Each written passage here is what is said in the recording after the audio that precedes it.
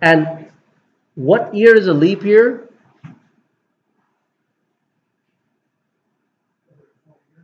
Every 4 years, and the year that has 29 days in February, correct? So how do I figure out it's a 4th year?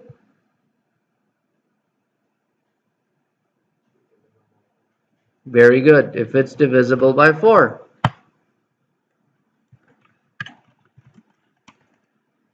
Leap year, not a leap year.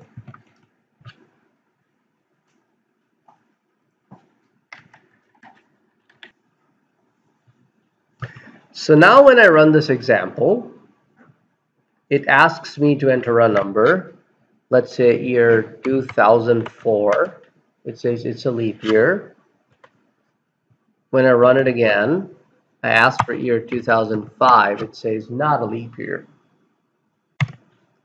However, this code is not complete in its context.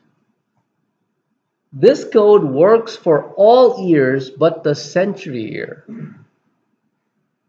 Okay?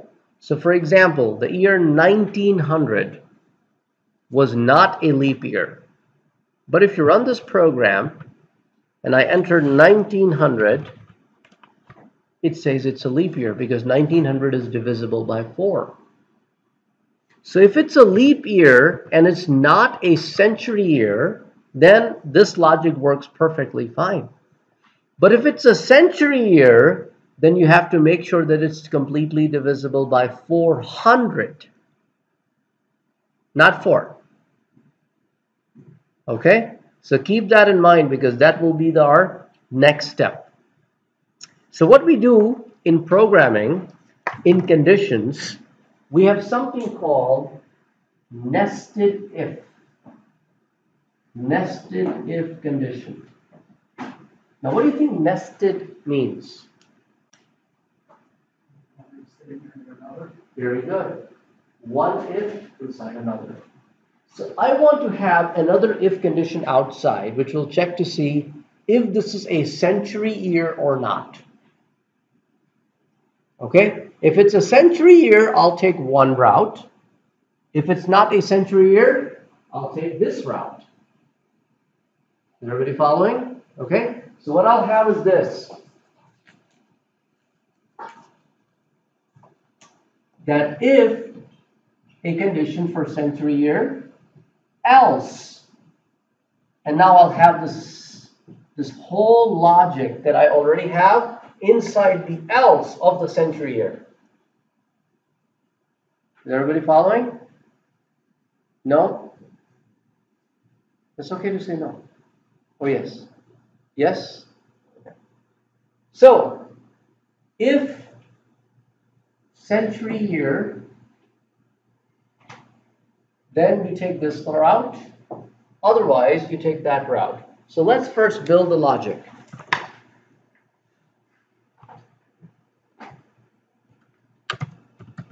If this is for the century year logic, else.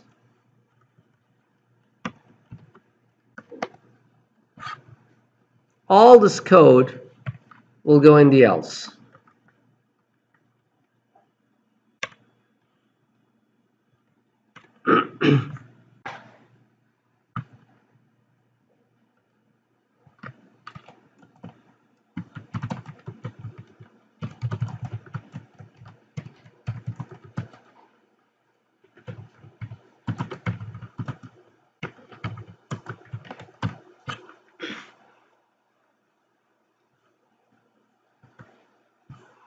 Just like for all years, I want to make sure they're completely divisible by 4.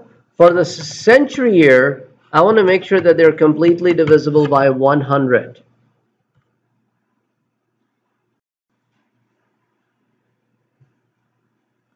Indentation is very important in your code because it adds to the code readability. By indentation, I can see that this is inside that, this is inside this. It gives me steps in my code. Now, copy these 4 lines that you have in else and paste them inside the if.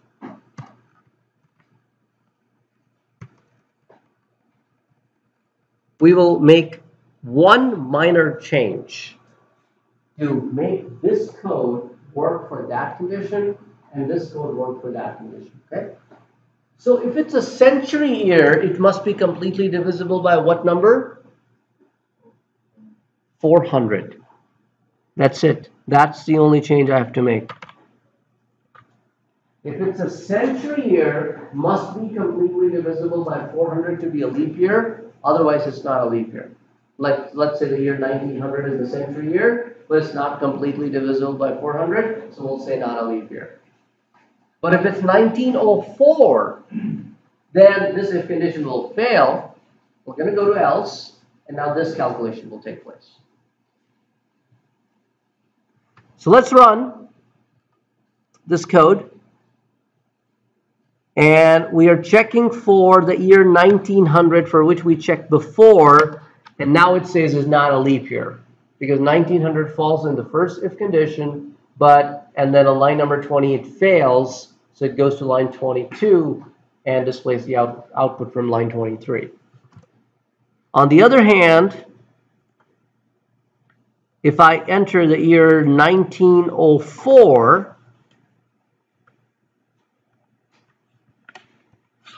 then 1904, then it's a leap year as it goes into else and is completely divisible by 4.